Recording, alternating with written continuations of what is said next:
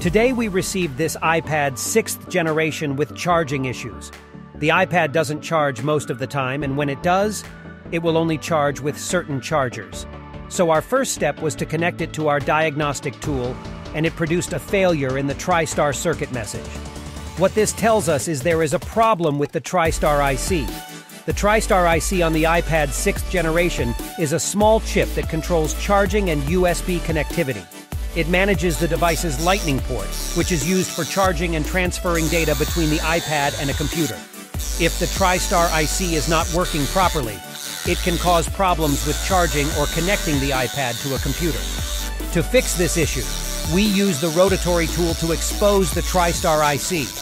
It's worth noting that using non-certified chargers or cables can cause damage to the Tristar IC and other components, as they may not provide the correct voltage and current to the device.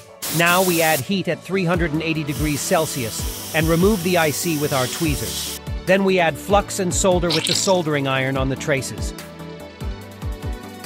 We remove the solder on the traces with the solder wick while applying heat at 315 degrees Celsius, and we make sure all traces are flat. At Cell Phone Repair Academy, we offer in-person training courses on microsoldering repairs, including the Tristar IC. Our courses are designed to help you become a skilled cell phone repair technician, whether you're a beginner or an experienced technician. Head over to our website or give us a call to learn more about our training courses. Then apply alcohol and air to remove any remaining residue.